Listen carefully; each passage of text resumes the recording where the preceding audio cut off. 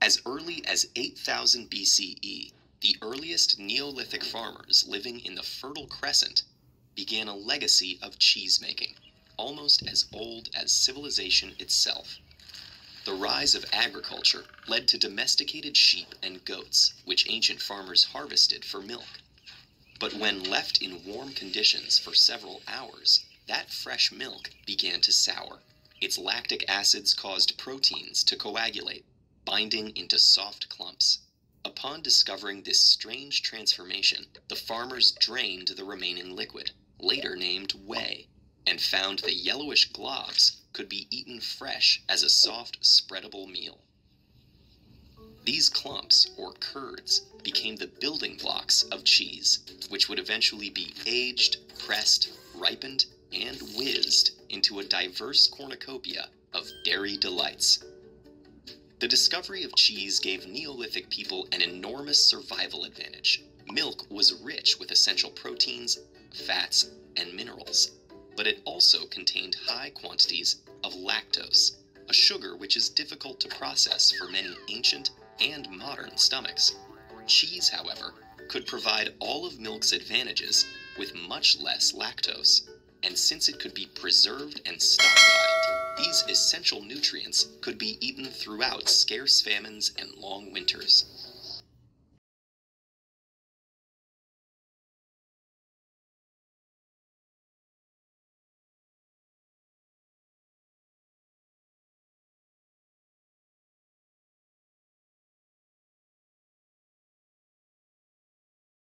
The elephant boasts the largest brain of any land mammal, as well as an impressive encephalization quotient. This is the size of the brain relative to what we'd expect for an animal's body size, and the elephant's EQ is nearly as high as a chimpanzee's. And despite the distant relation, convergent evolution has made it remarkably similar to the human brain, with as many neurons and synapses in a highly developed hippocampus and cerebral cortex. It is the hippocampus strongly associated with emotion that aids recollection by encoding important experiences into long-term memories. The ability to distinguish this importance makes elephant memory a complex and adaptable faculty beyond rote memorization. It's what allows elephants who survived a drought in their youth to recognize its warning signs in adulthood, which is why clans with older matriarchs have higher survival rates. Unfortunately, it's also what makes elephants one of the few non-human animals to suffer from post-traumatic stress disorder. The cerebral cortex, on the other hand, enables problem-solving, which elephants display in many creative ways. They also tackle problems cooperatively, sometimes even outwitting the researchers and manipulating their partners. And they've grasped basic arithmetic, keeping track of the relative amounts of fruit in 2 baskets after multiple changes.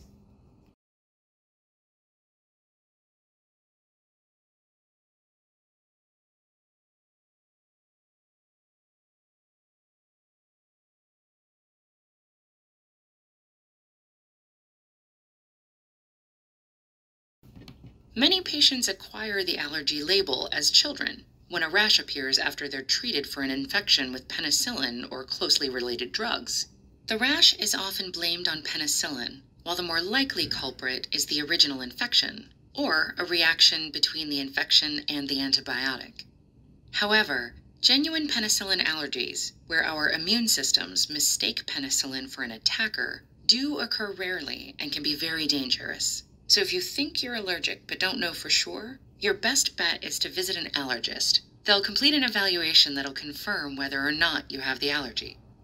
Even if you do have a penicillin allergy, your immune cells that react to the drug may lose their ability to recognize it. In fact, about 80% of people who are allergic to penicillin outgrow their allergy within 10 years. This is great news for people who currently identify as allergic to penicillin.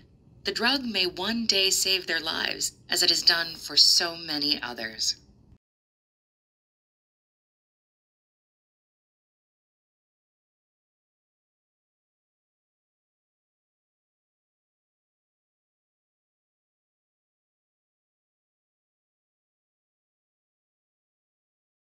Although modern money laundering methods vary greatly, most share 3 basic steps: placement, layering, and integration. Placement is where illegally obtained money is converted into assets that seem legitimate. That's often done by depositing funds into a bank account registered to an anonymous corporation or a professional middleman.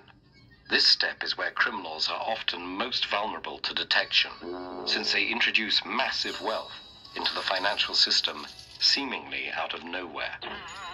The second step, layering, involves using multiple transactions to further distance the funds from their origin. This can take the form of transfers between multiple accounts or the purchase of tradable property like expensive cars, artwork, and real estate. Casinos, where large sums of money change hands every second, are also popular venues for layering. A money launderer may have their gambling balance made available at a casino chain's locations in other countries or work with employees to rig games. The last step, integration, allows clean money to re-enter the mainstream economy and to benefit the original criminal. They might invest it into a legal business, claim payment by producing fake invoices, or even start a bogus charity, placing themselves on the board of directors with an exorbitant salary.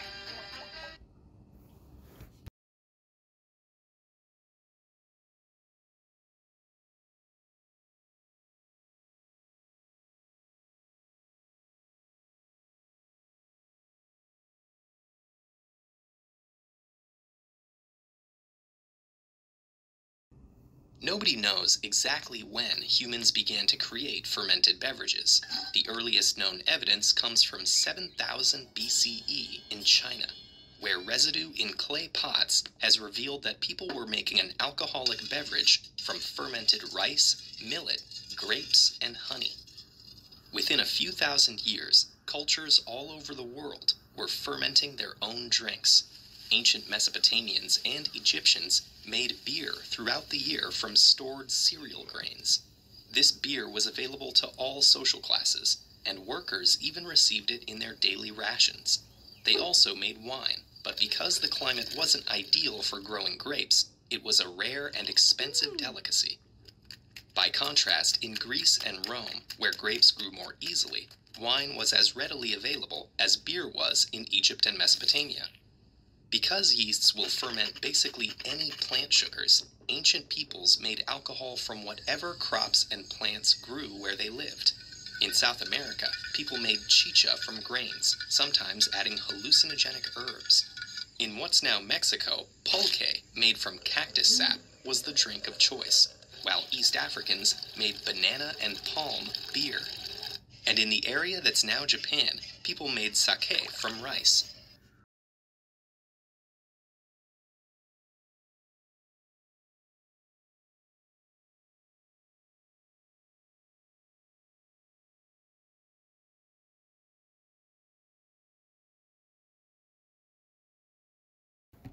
Drug interactions happen when a combination of a drug with another substance causes different effects than either would individually. Foods, herbal supplements, legal drugs, and illicit substances can all cause drug interactions. Most drug interactions fall into two categories. Some take place when two substances' effects influence each other directly. In other cases, one substance affects how the body processes another, like how it is absorbed, metabolized, or transported around the body. Blood thinners and aspirin, for example, have similar effects that become dangerous when combined. Both prevent blood clots from forming.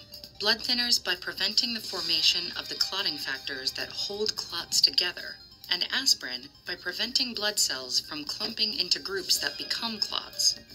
Individually, these effects are usually safe, but taken together, they can prevent blood clotting to a dangerous extent, possibly causing internal bleeding. While blood thinners and aspirin are generally harmless when taken individually, interactions where one substance exacerbates the effects of another can also take place between drugs that are independently harmful.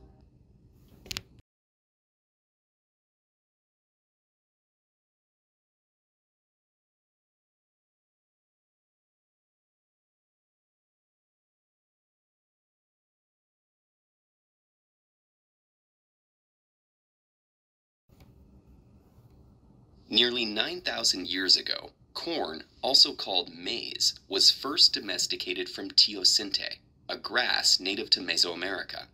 Teosinte's rock-hard seeds were barely edible, but its fibrous husk could be turned into a versatile material. Over the next 4,700 years, farmers bred the plant into a staple crop with larger cobs and edible kernels. As maize spread throughout the Americas, it took on an important role, with multiple indigenous societies revering a corn mother as the goddess who created agriculture. When Europeans first arrived in America, they shunned the strange plant. Many even believed it was the source of physical and cultural differences between them and the Mesoamericans.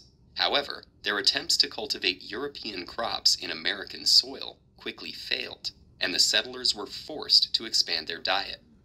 Finding the crop to their taste, maize soon crossed the Atlantic, where its ability to grow in diverse climates made it a popular grain in many European countries. But the newly established United States was still the corn capital of the world.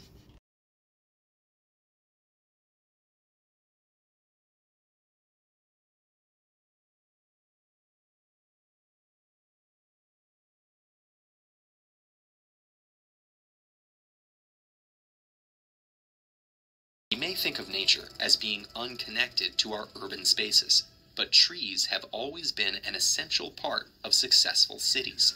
Trees act like a natural sponge, absorbing stormwater runoff before releasing it back into the atmosphere. The webs of their roots protect against mudslides, while allowing soil to retain water and filter out toxins. Roots help prevent floods, while reducing the need for storm drains and water treatment plants. Their porous leaves purify the air by trapping carbon and other pollutants, making them essential in the fight against climate change. Humanity has been uncovering these arboreal benefits for centuries, but trees aren't just crucial to the health of a city's infrastructure. They play a vital role in the health of its citizens as well. In the 1870s, Manhattan had few trees outside the island's parks. Without trees to provide shade, buildings absorbed up to 9 times more solar radiation during deadly summer heat waves. Combined with the period's poor sanitation standards, the oppressive heat made the city a breeding ground for bacteria like cholera.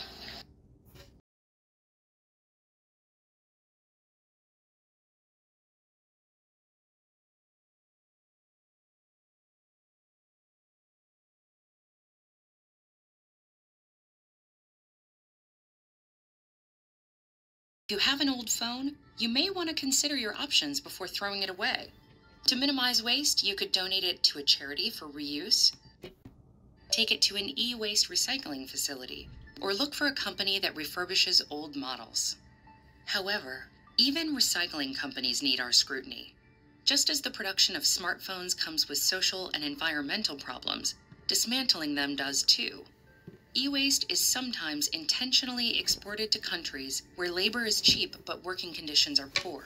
Vast workforces, often made up of women and children, may be underpaid, lack the training to safely disassemble phones, and be exposed to elements like lead and mercury, which can permanently damage their nervous systems. Phone waste can also end up in huge dump sites, leaching toxic chemicals into the soil and water, mirroring the problems of the mines where the elements originated. A phone is much more than it appears to be on the surface. It's an assemblage of elements from multiple countries, linked to impacts that are unfolding on a global scale. So until someone invents a completely sustainable smartphone, we'll need to come to terms with how this technology affects widespread places and people.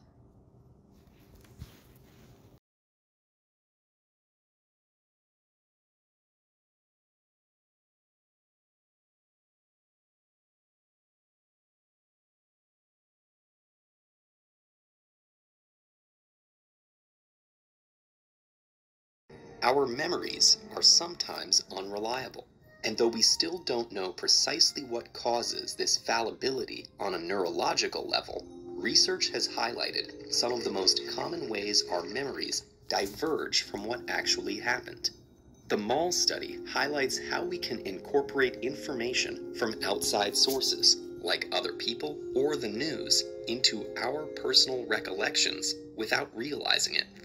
This kind of suggestibility is just one influence on our memories. Take another study, in which researchers briefly showed a random collection of photographs to a group of participants, including images of a university campus none of them had ever visited. When shown the images 3 weeks later, a majority of participants said that they had probably or definitely visited the campus in the past.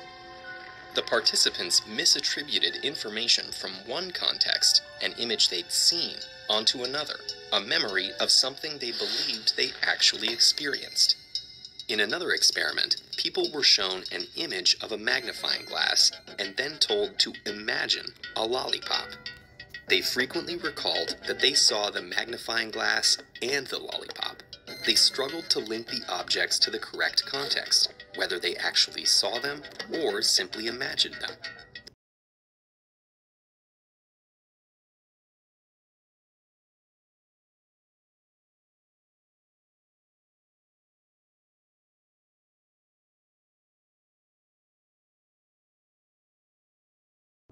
The group of artists who are considered abstract expressionists includes Barnett Newman with his existential zips, William de Kooning, famous for his travestied women, Helen Frankenthaler, who created soak stains, and others.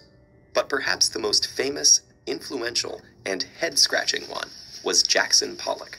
Most of his paintings are immediately recognizable. They feature tangled messes of lines of paint bouncing around in every direction on the canvas. And sure, these fields of chaos are big and impressive, but what's so great about them? Didn't he just drip the paint at random? Can't anyone do that? Well, the answer to these questions is both yes and no. While Pollock implemented a technique anyone is technically capable of, regardless of artistic training, only he could have made his paintings. This paradox relates to his work's roots in the surrealist automatic drawings of André Masson and others. These surrealists supposedly drew directly from the unconscious to reveal truths hidden within their minds. Occasionally, instead of picturing something and then drawing it, they let their hands move automatically, and would later tease out familiar figures that appeared in the scribbles.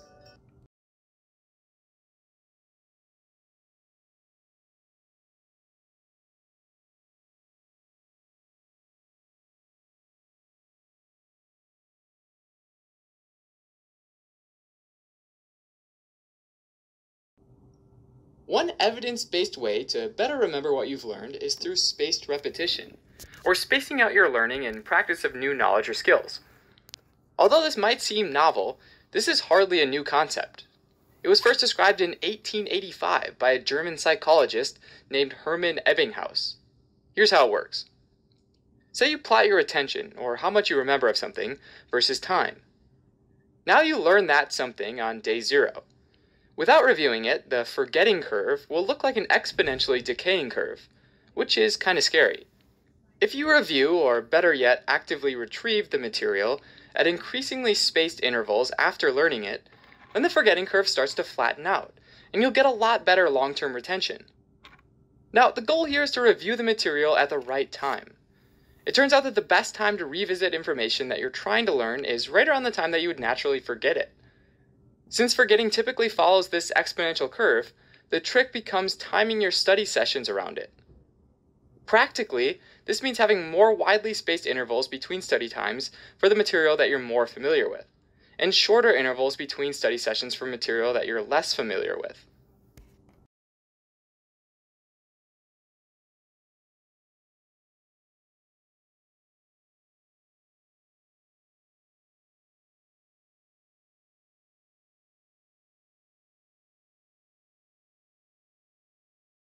Montessori education is based on the principles developed by Maria Montessori, who opened her first school for children of low-income workers in an apartment building in Rome in 1907. The school was called Casa dei Bambini, Home for Children. This first casa was furnished with a teacher's table, a stove, a blackboard, some chairs, group tables for the children, and a cabinet filled with materials that Montessori developed in her earlier career when she researched how to teach kids who experience some form of mental disability. Maria Montessori created the materials after she realized that students seemed to understand complex concepts better when they engaged all their senses. Activities at this first school included personal care, such as dressing and undressing, care of the environment, like sweeping, dusting, and gardening. Otherwise, they were free to move around and play with the materials. Montessori did not teach herself, but instead oversaw the classroom work of her teachers. Montessori observed that children showed episodes of deep concentration and multiple repetitions of the same activity. Given free choice, kids showed more interest in practical activities and the materials than normal toys, sweets, or other rewards. Over time, spontaneous self-discipline emerged. Montessori concluded that working independently, children seemed to reach new levels of autonomy and became self-motivated learners. She began to see the role of the teacher as a facilitator of young human beings who are free to move and act within the limits of a prepared environment. The goal? To grow children to become independent and responsible adults who share a love for learning.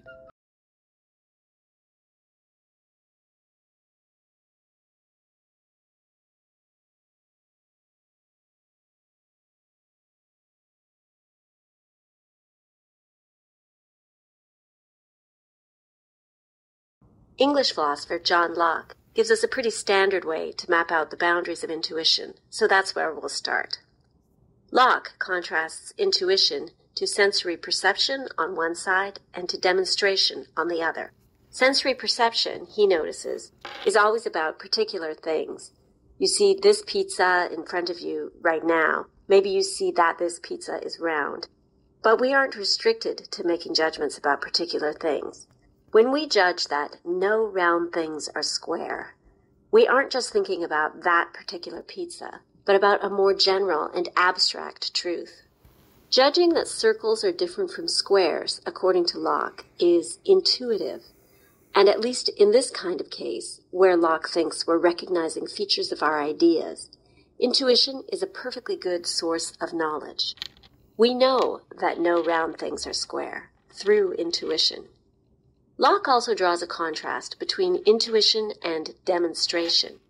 Intuition can tell us directly that a circle is not a triangle. But when we get to more complex questions, we need to use demonstration or explicit reasoning.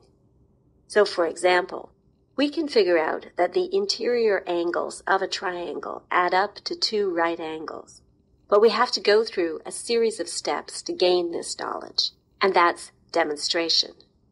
Demonstration requires conscious stages. Intuition is immediate. Locke notices that intuition and demonstration are connected, however. Each individual step in a chain of demonstrative reasoning is, or at least should be, intuitive. Contemporary thinkers still draw a similar distinction, using a variety of labels for it.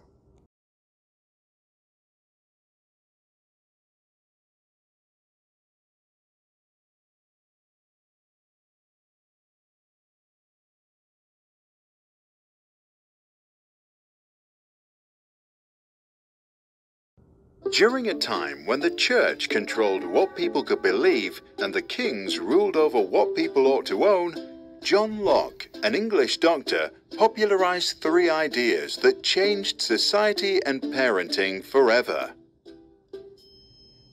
First, people keep fighting over their beliefs because nobody can actually know which one is true. To solve this problem, everyone should have freedom of thought and the right to choose their own religion. Second, kings can't just do as they please because people have natural rights to liberty, property, and life, and hence need to be asked for permission. Third, parents should avoid punishing their children, since the use of emotions to make them behave well can make them sensationalist. Instead, they should allow their children to be guided by thoughts. Locke's ideas on religion and democracy became the foundation of most liberal societies. His thoughts on education, however, may have been even more influential. Locke understood that most people doubt new ideas without any other apparent reason than them being uncommon. However, teaching children how to think rationally and all for themselves works. Education is therefore the key to freeing society from political and psychological tyranny, and his book, Some Thoughts Concerning Education, became a parenting guide to that world.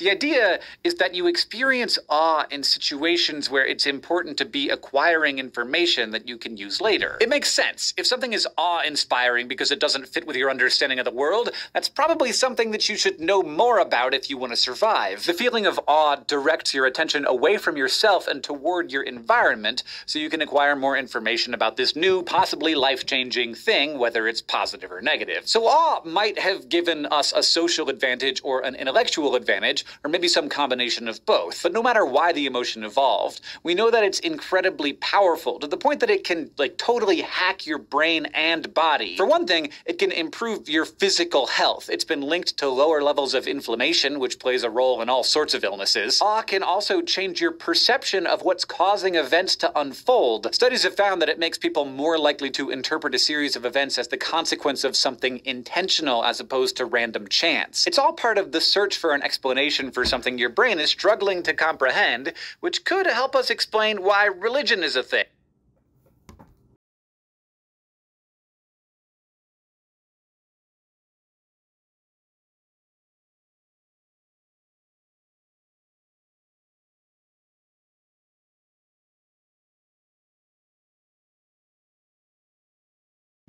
Fundamentally, the blackmailer is entitled. They believe that others are responsible for their feelings. They believe others must act in a way that makes them feel good, rather than taking responsibility for their own feelings. Oh, that actually makes a lot of sense. What about the person who lets themselves be blackmailed? Why do they allow that? The blackmailer refuses to take responsibility for their own feelings, but the blackmailee is the exact opposite. They take responsibility for feelings that aren't their own. While the blackmailer wants everyone around them to act a certain way, the blackmailee wants everyone to feel a certain way.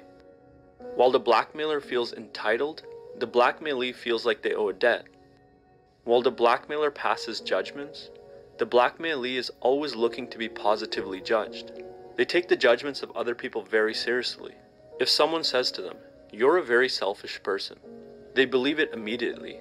They think, "Am I selfish? I must be selfish. Why would someone say that if I wasn't? Oh God, I'm such a bad person. I need to fix this right now."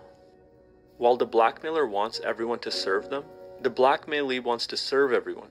They want to be liked and approved by everyone, and they'll do just about anything to get it. While the blackmailer believes what they say is the truth, the blackmailee believes that what others say about them is the truth. And while the blackmailer's mind is dominated by taking, the blackmailee's mind is dominated by giving.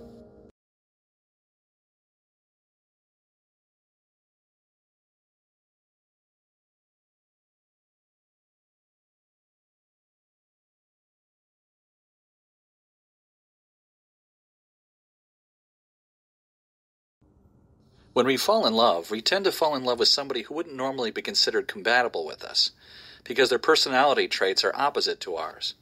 This allows us to fit together like pieces of a puzzle. This person's good traits compensate for our bad ones and vice versa. When we look back on it, we often wonder how we could have fallen in love with somebody who was so different from ourselves. But nature intended for us to fall in love, and it made sure we would be having our brains release what we call feel-good hormones, including oxytocin, phenylethylamine, serotonin, and dopamine. These hormones give aid to a biochemical process that rids us of stressors and fills us with infatuation. That is why it's so hard for us to recognize our partner's flaws. These hormones hide our flaws and encourage us to do whatever we can to keep the romance alive. While we aren't actually lying to our partners, we're wearing a mask of adoration. Taking off this mask and revealing who we really are may influence our partner to leave, so we keep it on. Knowing this, in order to avoid any major confrontations and confusion with your partner, you can work on bringing up somewhat difficult topics with them, such as whether or not you both want children or wish to be married.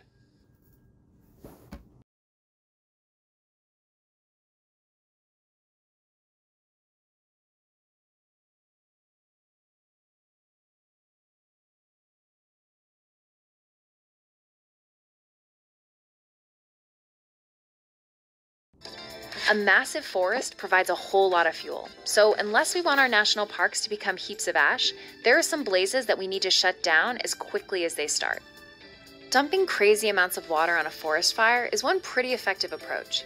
Water does a couple big things. First, water interferes with that combustion reaction because as it vaporizes, it creates a layer of water vapor that separates the fire's fuel from the atmospheric oxygen that it needs to keep going. Second, the water cools the fuel, which slows and ultimately extinguishes the reaction. During a forest fire, firefighters work quickly to put out anything ablaze, including embers, which can fly around and spread the fire. They spray water from the ground and sky, refilling tanks at nearby water sources like lakes, rivers, or even your family's pool. At the same time, crews are creating a fire break, which is exactly what it sounds like, a break between the fire and its fuel. But dumping water and cutting down forest often isn't enough. So here's where that bright red stuff comes in. It's a long-term fire retardant, which means it can be sprayed on an area, and unless it gets washed away by a rainstorm, it'll stick around for months. It's made of 85% water, 10% fertilizer, and 5% other stuff, like clay and gum thickeners, that help keep it together so that it makes it to the ground from the plane.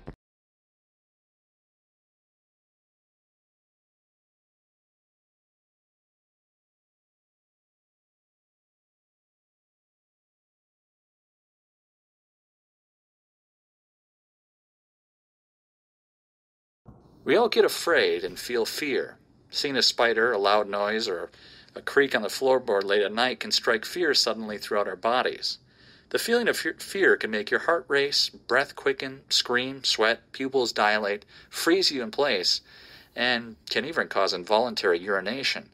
These are all stress reactions caused by our limbic system, a chain reaction in areas of the brain that work together to control a built-in fight or flight response. We have this built into us to help us react to and survive threats. If not for fear, we would most likely not survive as a species. Lots of people actually seek out fear, enjoying being and feeling scared, watching horror films, playing scary games, or even going on a roller coaster. When our flight or fight response is triggered, we release chemicals which are similar to that of when we are excited or happy. When we trigger this is what we perceive as a safe environment. It is thought we can then enjoy being scared and the chemicals running around our body that are akin to high arousal states.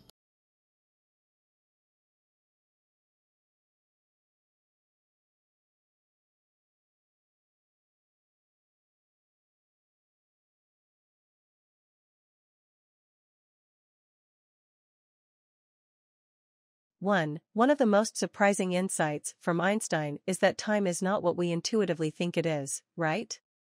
Most of us have this sense that time for you is the same as time for me. And sometimes there is a cosmic clock that out there taking second after second after second, dragging its all in exactly the same way into the future.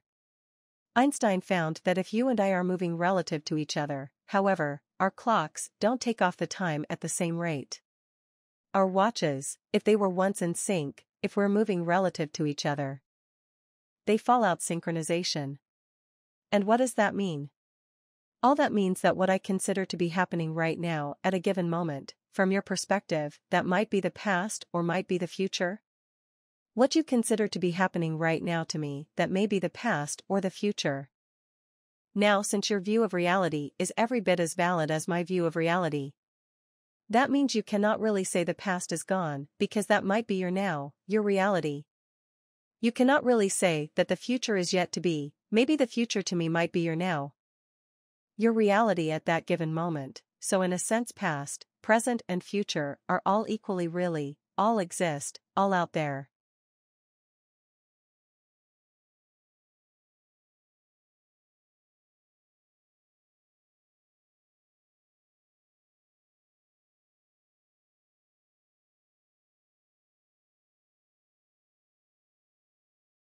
There was a time when the subject of happiness was the business of philosophers, as part of their discussion of what makes for the good life.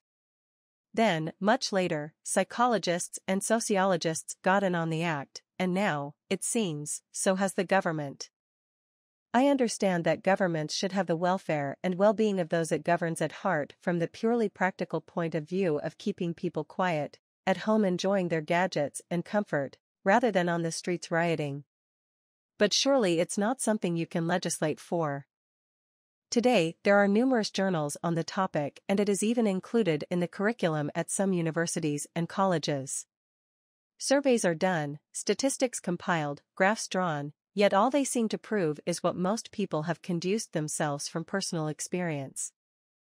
An obvious example would be that having a lot of money doesn't necessarily make you happy. We all wish to be happy and have ideas about what it is we think would make us so. But we also know or suspect that it's not that easy. Most of us learn that it is a byproduct of something else. Usually being totally absorbed or involved in some task or pastime, and can only be reached that way. These activities, of course, must be worthwhile in themselves.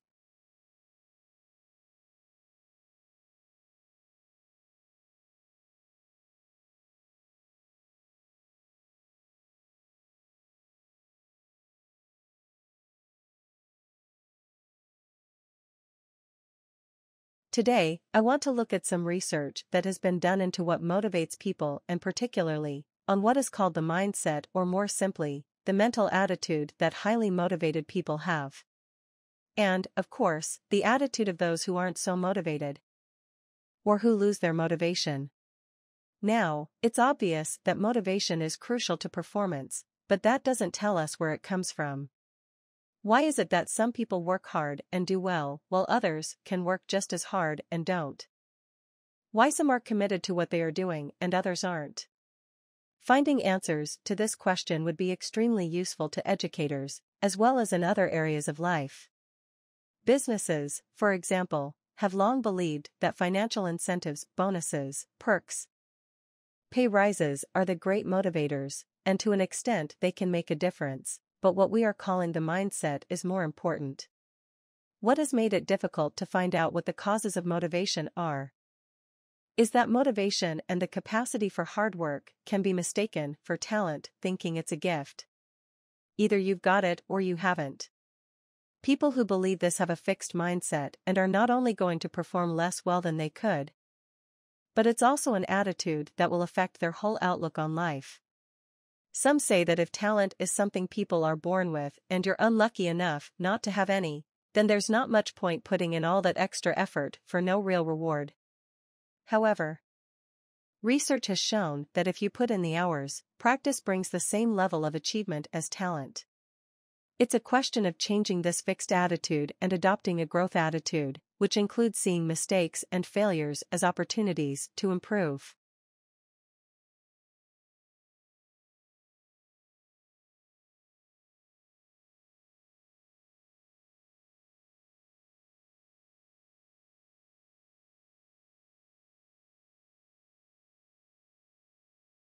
It is almost impossible these days not to include photography in a course on the history of art.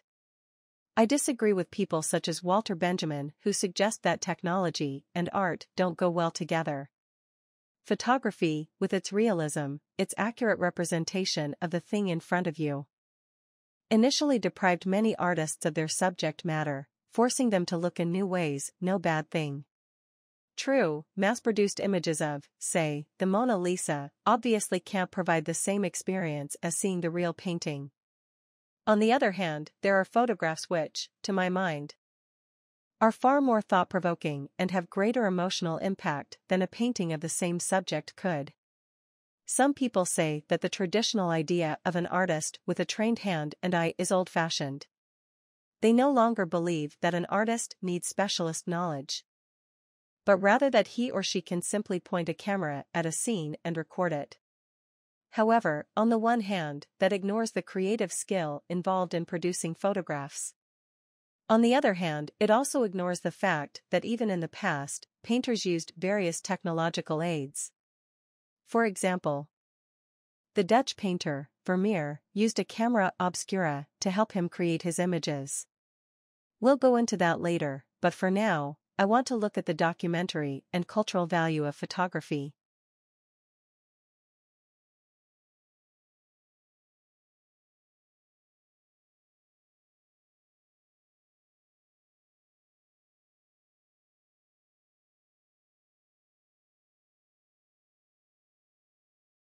Now, you might think it's strange that in a lecture on biology, I will be talking a lot about mathematics, if I may digress a bit. When I was a student, mathematics, the language of dear abstraction, had nothing to do with life sciences like biology. The sphere of messy organic forms, cutting up frogs in the lab, and so on, In fact, I started doing biology precisely to avoid maths and physics. So, I've had a lot of catching up to do. We are all aware of how the sciences have come to interrelate more and more. And not only will mathematics impinge more and more on biology, but also, I am told, in the 21st century, the driving force behind mathematics will be biology. This is partly because mathematicians are always on the lookout for more areas to conquer. But a far greater reason is that the subject has been boiled down to physics and chemistry, obvious attractions for mathematicians. A number of mathematical fields can be applied to biology. For example, knot theory is used in the analysis of the tangled strands of DNA. And abstract geometry in 4 or more dimensions is used to tell us about viruses. Again, neuroscience appears to be maths-friendly, and equations can also explain why hallucinogenic drugs cause the users to see spirals. So, if mathematicians are taking such a keen interest in biology, the least we can do as biologists is return the compliment.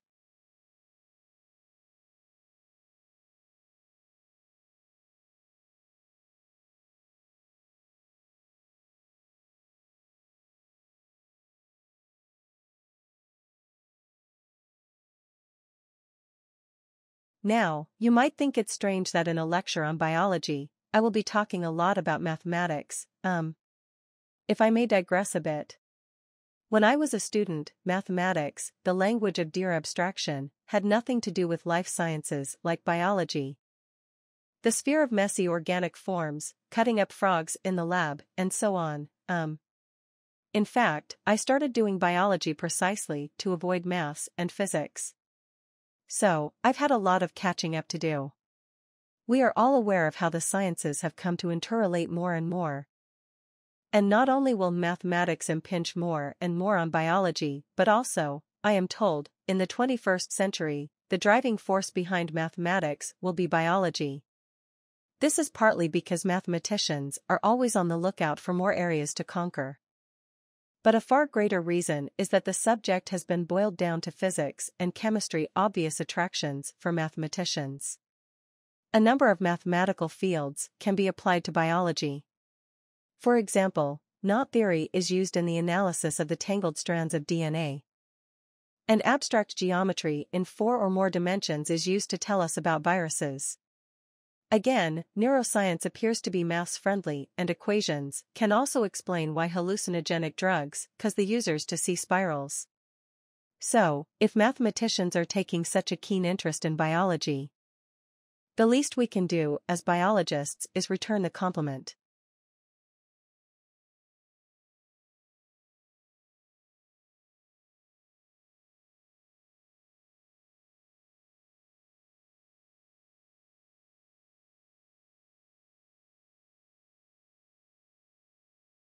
Now, as urban planners, what we really need to start considering is the amount of space allocated for residential areas within a city or town.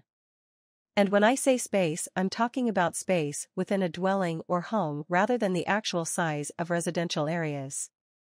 There's growing concern that the internal space of new homes is becoming far smaller. Too small, in fact. Maybe you're thinking, is it important for residents to have sufficient space? Is it merely a preference to have more space, or are there more serious implications? Is there, in fact, any evidence to suggest cramped living conditions affect residents' physical or mental well-being or their day-to-day life? Well, research from a number of sources indicates that this is an important issue which needs addressing. Cramped conditions can lead to aggressive behavior, to family tensions, psychological anguish, and, in the more extreme cases, physical illness as well. Not only this, but there is a proven link between overcrowding and the social and emotional development of children as well as their educational attainment. So, the main issue here is that residents require enough individual space to be able to live and function together, but with sufficient private space for personal time within the home.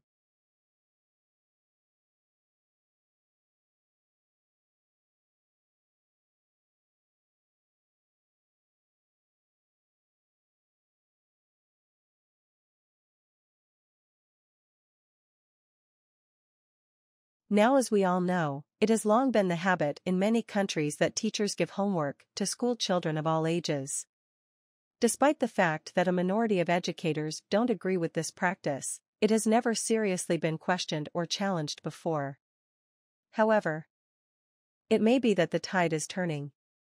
These days, more people are becoming convinced that homework is of virtually no benefit, particularly for children in the younger age group. So, why have teachers always given homework? Well, the answer seems to be because they are obliged to. Most teachers don't really believe it has any real value. And the latest research supports the teachers' feelings about this. Not only does homework have very little impact on children's learning, but it also puts unnecessary obligations and responsibilities onto the parents. These days, not all families have the time or the necessary knowledge to help their offspring. So it would seem that now, senior educators want to start a new initiative. Rather than giving homework, they plan to encourage reading books of any kind, just reading. And they claim that this is a far more effective method of consolidating learning than wading through piles of written homework.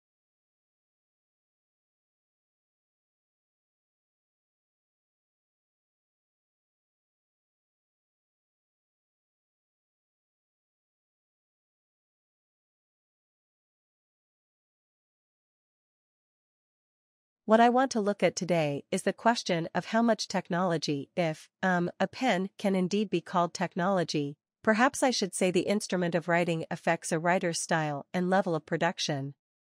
I also want to consider other factors that may have an effect on prose style, such as personality, educational background, and so on. Now, production levels aren't so hard to measure in relation to the writing instrument used. The quill pen, for instance, would need continual refilling and resharpening, which led to a leisurely, balanced style of prose full of simple sentences. Writing took a lot longer than now, and the great novelists of the 18th century, Fielding, Smollett, Richardson, had a relatively small output, though some of their books ran to enormous length. By the middle of the 19th century, the fountain pen had been invented. It didn't need such constant refilling, which can account for the more flowing, discursive style of, say, Dickens and Thackeray, as well as their tremendous output. Then came the typewriter, whose purpose, once you got the hang of it, was to speed up the writing process and was therefore much favored by journalists. This, it seems to me, gave rise to a short-winded style characterized by short sentences. A short prose style, if you like. Dictating machines and tape recorders led, as one novelist complained, to writers becoming too conversational, rambling, and long-winded. Henry James, although he didn't use these machines, dictated his later novels and, well, some might agree with this accusation. Well, it looks as though we're going to have to leave word processors, computers, and, of course, the way film and its narrative techniques have affected writing style for another day.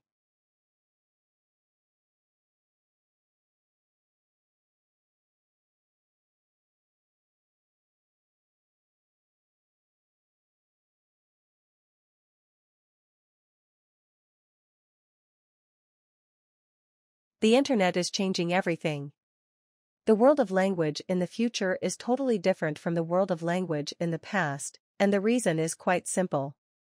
There is more written language on the internet now than all the libraries in the world combined.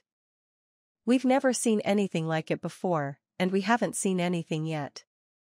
When you're talking about the future of a language, we are asking about its long-term prospects. Where do they essentially lie? And my answer is they lie in the young people. They lie especially in the hands of teenagers. The teenagers are the parents of the next generation of children. If teenagers are going to succeed in maintaining the intergenerational transmission of a language, then they have got to be infused about the minority language. The endangered language that their parents and others speak. So how would you get teenagers infused is the question. Well, there is no question today. The only thing that infuses teenagers, apart from sex, is the internet and all the electronic world. And so, that is the area where one has got to focus. A minority language has got to get itself up electronically in all the varieties that are available to it.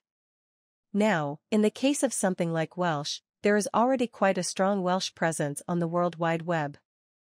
And increasingly there are Welsh chat rooms, Welsh blogs, Welsh Facebook interactions, and soon. Well, this is a very, very positive sign, and it needs to be reinforced as much as possible. The future of the Welsh language, I think all languages actually lie in the electronic domain.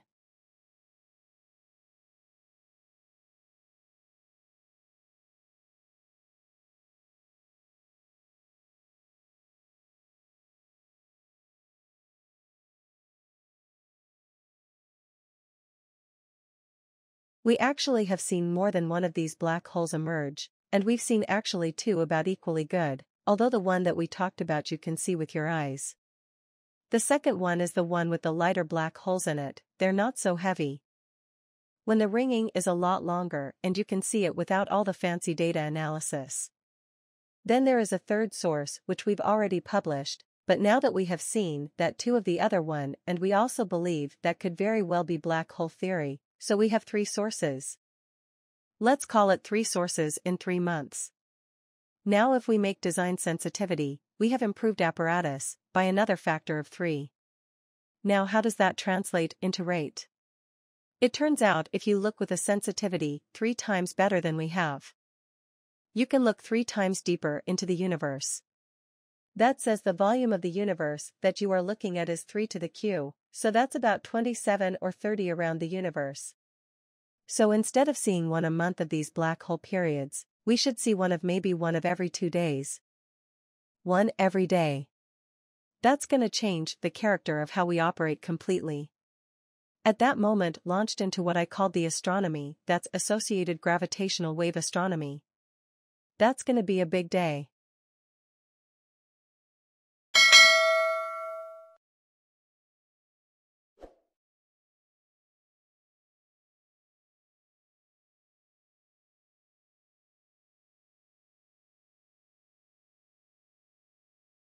Okay, to help you with your research, I just wanted to give you some tips today on using focus groups.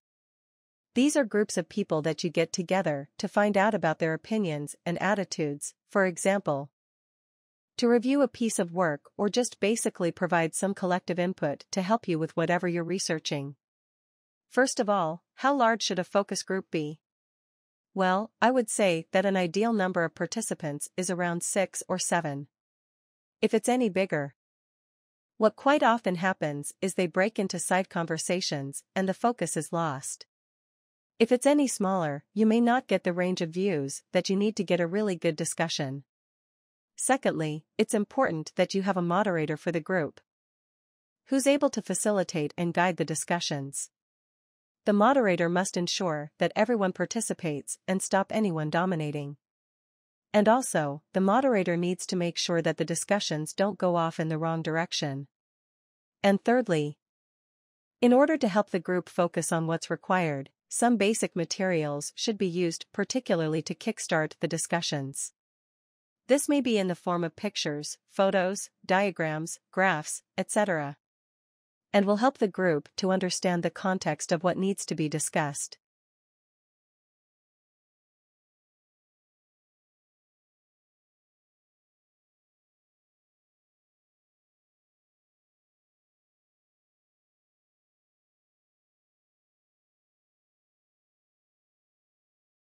Across the world, people have been watching the choice that Britain has made. I would reassure those markets and investors that Britain's economy is fundamentally strong. And I would also reassure Britons living in European countries and European citizens living here that there will be no immediate changes in your circumstances. There will be no initial change in the way your people can travel, in the way your goods can move, or the way your services can be sold. We must now prepare for a negotiation with the European Union. This will need to involve the full engagement of the Scottish, Welsh, and Northern Ireland governments to ensure that the interests of all parts of our United Kingdom are protected and advanced. But above all, this will require strong, determined, and committed leadership. I'm very proud and honored to have been Prime Minister of this country for 6 years. I believe we've made great steps, with more people in work than ever before in our history, with reforms to welfare and education, increasing people's life chances, building a bigger and stronger society, keeping our promises to the poorest people in the world, and enabling those who love each other to get married, whatever their sexuality. But above all, restoring Britain's economic strength.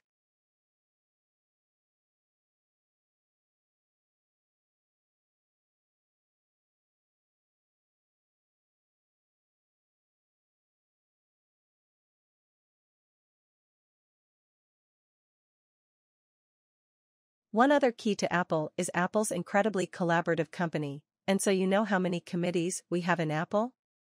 0. No committee. We are organized like a startup. One person's in charge of iPhone OS software, one person is in charge of Mac hardware. One person is in charge of iPhone hardware engineering, another person is in charge of worldwide marketing, another person's in charge of operations. We're organized like a startup. We're the biggest startup on the planet and we all meet for 3 hours once a week and we talk about everything we're doing, the whole business, and there's tremendous teamwork at the top of the company which filters down to tremendous teamwork throughout the company. And teamwork is dependent on trusting the other folks to come through with their part without watching them all the time, but trusting that they're gonna come through with their parts, and that's what we do really well. And we're great at figuring out how to divide things up in these great teams that we have and all work on the same thing, touch base frequently and bring it all together into a product. We do that really well, and so what I do all day is meet with teams of people and work on ideas and solve problems to make new products, to make new marketing programs, whatever it is.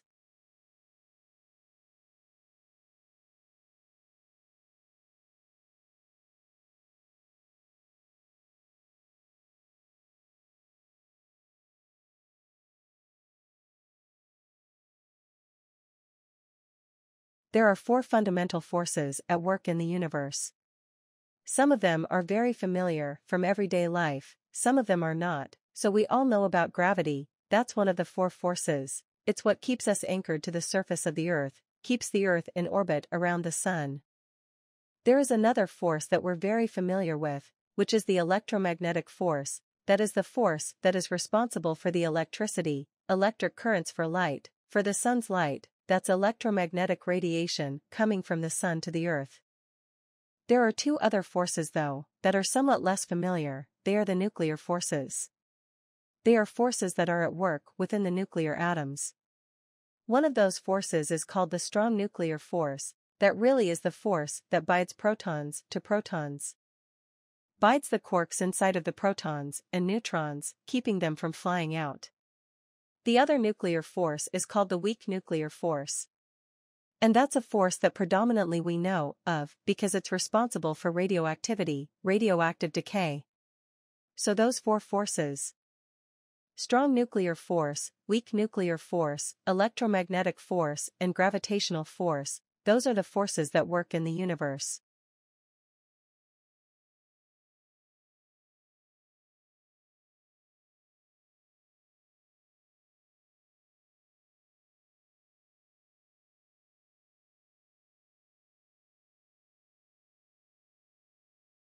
A dimension of space is basically an independent direction in which, in principle, you could move or walk. We talk about left and right, back and forth, and up and down as examples of independent directions in space. However, a diagonal direction is not a new direction because it's just a combination of moving this way and that way. When we talk about dimensions, we refer to the independent directions in space which we can move. Another way to think about dimensions is as data that needs to be specified in order to delineate where something takes place. For example, if you are having a dinner party, you need to give your friend 3 pieces of information to nail down a location in 3 dimensions of space, a straight across direction in the floor. According to the string theory, in reality, you need to give your friend more than just those 3 pieces of information if you really want him or her to know where to go. You need to tell them coordinates, data that specifies the real actual dimensions of the dinner party's location. However, because the actual dimensions we think about are so small, it does not matter to your friend whether they show up exactly at the right location and actual dimensions or not, because things are not able to penetrate them in any meaningful way. But that's what a dimension would be, a piece of data necessary to delineate where something takes place.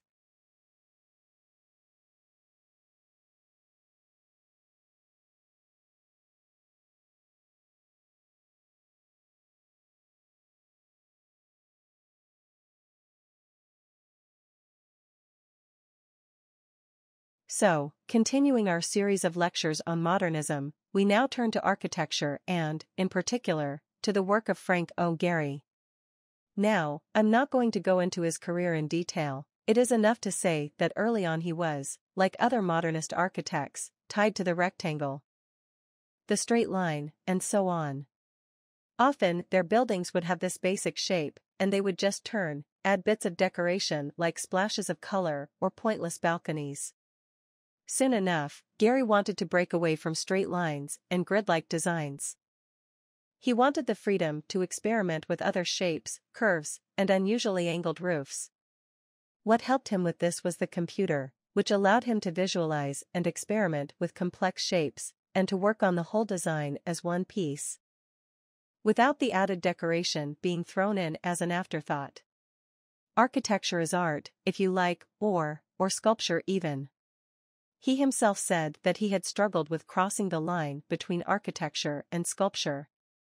Now, I want to talk about one building in particular, the Guggenheim Museum in Bilbao, which I think you'll agree is a masterpiece.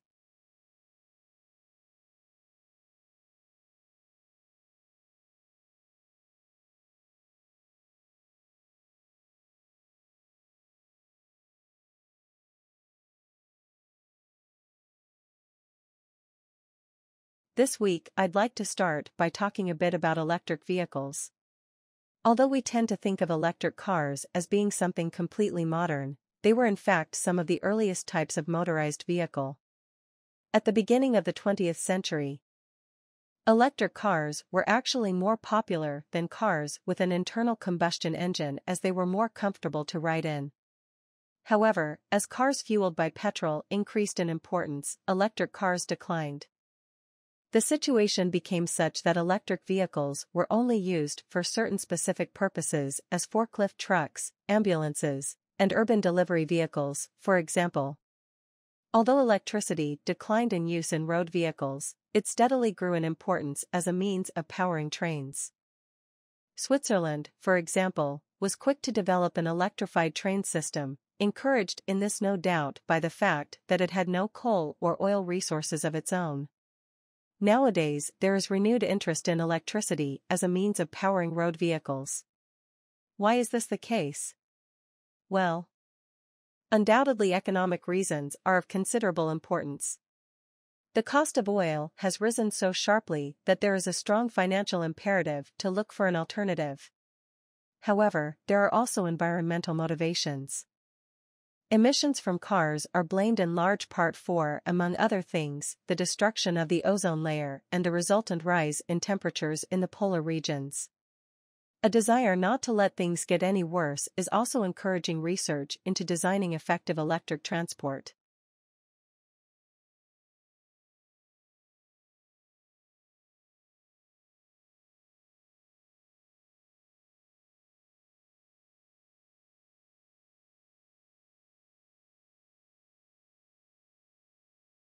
Interviewer, in an article that you wrote that I just read, you said you wished you could take everyone back to decades ago to look at the Florida Keys.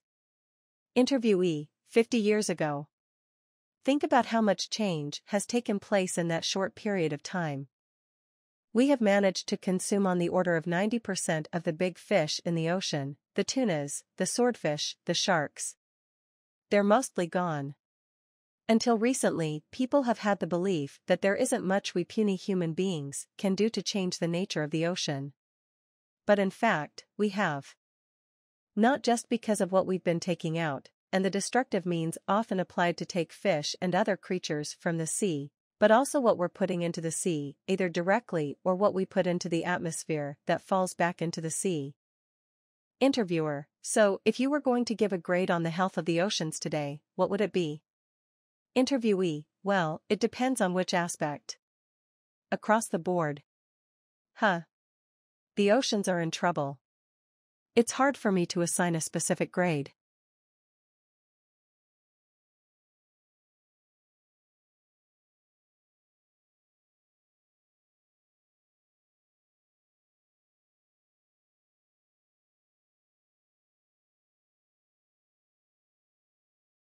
I suppose that it has always been the case for the majority of us that the first test of a work of art or literature or music is how much pleasure it gives us, and we don't want to bother with analyzing why or how it has had such an emotional impact on us.